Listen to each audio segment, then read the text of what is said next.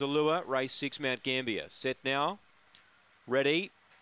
Away. Redder stepped only fairly. Guns missed the reserve. Won the start. They're hunting through those. St. Flynn, Cosmic Lacey. It got tight there and getting through Redder now, but hitting the lead. Guns missed. Redder goes after it. Out wide now. Cudgy's Milo runs on, but Redder goes up in the middle. Railing hard, St. Flynn. Then came Sea Rose Black.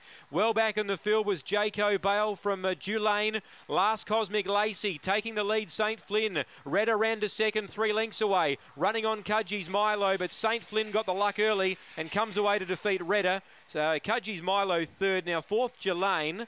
Behind those in Sea Rose Black, Cosmic Lacey, Guns Miss, and this other one's failed to complete the course.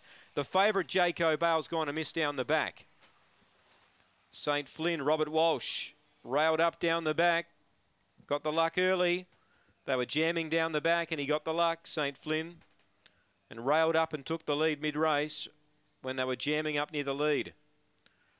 Second will be 1 Redder, I feel, just from Cudgy's Milo. Possibly 2, 1 and 8. Jaco Bale, the favourite. Something amiss with him. Failed to complete the course.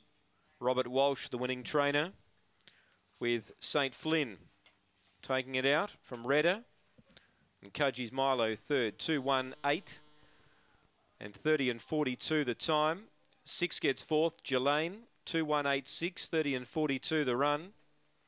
30 and 42. So 2 the winner. 2, 1, 8, 6. 5 1/4 by half a length. 5 1/4 by a half. Real competitive race. Gee, we've had some competitive races here today.